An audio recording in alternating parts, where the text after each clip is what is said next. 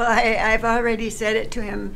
He puts you so at ease, and his questions are intelligent and easy to answer. He doesn't ask you a stupid question and you have to sit there and figure, now what am I supposed to say?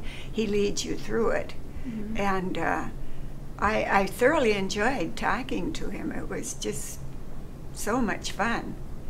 And the audience, well, you know, you're seated and you're away from them, and I didn't feel nervous. And I'm not a public speaker. You know, I'm a writer. I'm not a speaker. But it was fun. It was a mountaintop experience.